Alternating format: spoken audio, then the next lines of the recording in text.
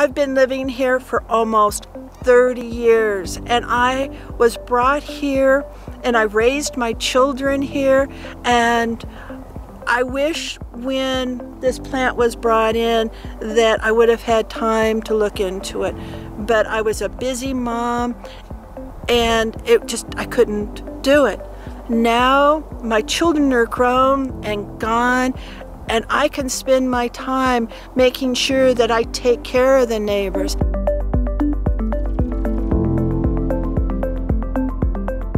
We're at the beginning, and this pollution is going to go into the Sacramento River and all the way down, and how many children and how many communities are going to be affected because of this one profit-making industry.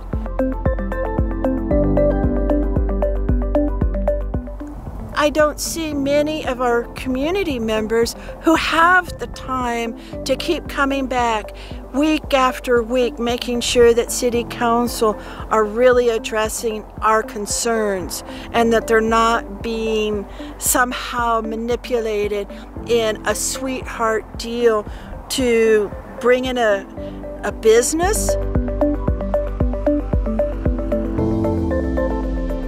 And in W.A.T.E.R, they're stealing, in my opinion, they're stealing the water.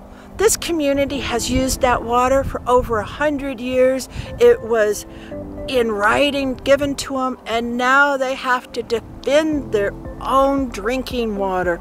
And that is not being a good neighbor. That's not being a good corporation. And somebody has to keep stepping up and making sure that things are done right, or not at all. I mean, if they can't do it right, then they should not be here, and they should not attack another small community.